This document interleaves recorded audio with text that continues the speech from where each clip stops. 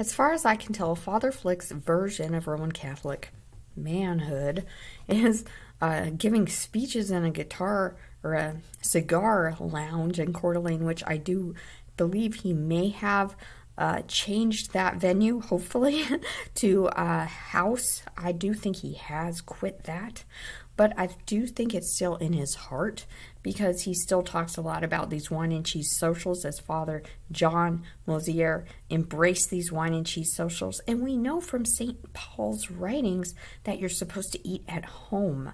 You're really not supposed to party at the church. And the fact that all these churches are creating party rooms and upholding them and not giving them to the poor, the people that really need a soup kitchen, maybe the single mothers need a place that they can bring their children, a safe place that they can be converted to the faith.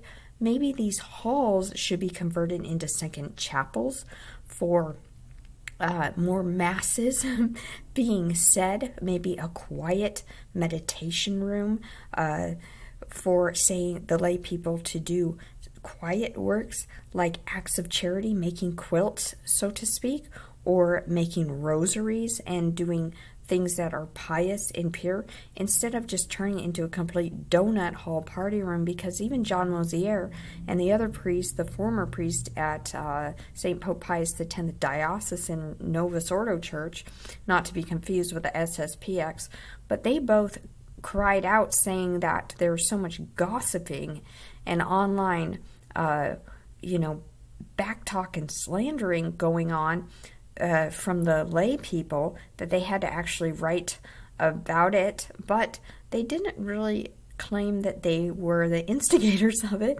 by forming all these cults, by all their wine and cheese socials, and by elevating the heretics in the church. People they know don't take communion regularly or in a state of grace. Lay people, they place themselves into the hierarchy of church who really don't care about God and don't go to confession, and then they wonder why the social order of the church has become usurped or out of control. And this has gone on for years, but also in the St. Joan of Arc Catholic Church, we have Father Gordon saying one thing and doing another. We have him saying, don't go to the schisms, but then when you turn the bulletin over, a schismatic who runs Angelo's restaurant is advertised on the back of the bulletin. And so Father Gordon is shaking hands with the schismatics while he's telling the lay people don't. And I think it all has to do with money and power, because this Angelo's restaurant is worked into the Freemasonry Republican Party of the town. And that can be dangerous today, because there's a lot of power-hungry people in the Republican Party, and they really do not care about the Ten Commandments anymore, and they really don't care about stopping abortion and all these things. And unless Angelo's, if he's really calling them out, but instead he's just placing his ad in the paper, which seems like he's just partnering with their dull minds.